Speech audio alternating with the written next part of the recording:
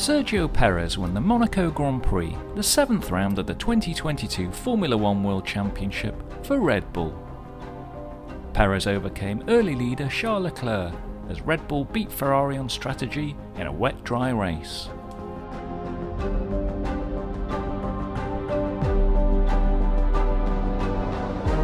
Leclerc beat teammate Carlos Sainz to pole position by 0.225 seconds.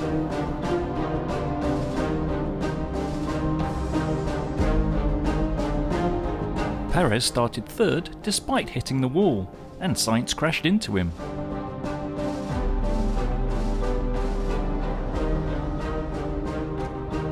Following a delayed start due to a rainstorm and power outage, Leclerc led at the rolling start.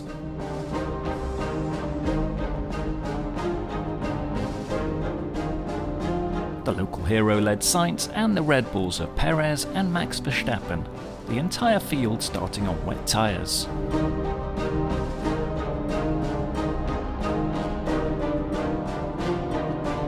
As the track dried, Perez was the first of the frontrunners to pit for intermediate rubber.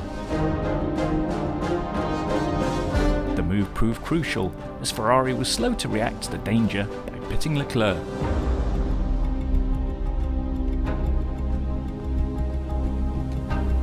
Leclerc rejoined on inters behind Perez, while Sainz stayed out on wets with the intention to switch to slick tyres later on. When Sainz pitted for slicks, an angry Leclerc came in behind him, suffering yet more delay. Perez was able to pit for slicks and retain his lead, while Verstappen jumped ahead of title rival Leclerc for third. The race was then stopped for Mick Schumacher's huge crash at the swimming pool, which snapped his Haas in two. He was unhurt. The Red Bull switched to medium tyres for the restart, with Ferraris opting for hard slicks. Perez pulled away from Sainz, but then suffered front graining and dropped back into his clutches. But Sainz couldn't find a way past. So Perez won his first Monaco Grand Prix, 1 second ahead of Sainz, Verstappen and a crestfallen Leclerc. George Russell was best of the rest in 5th for Mercedes, ahead of McLaren's Lando Norris.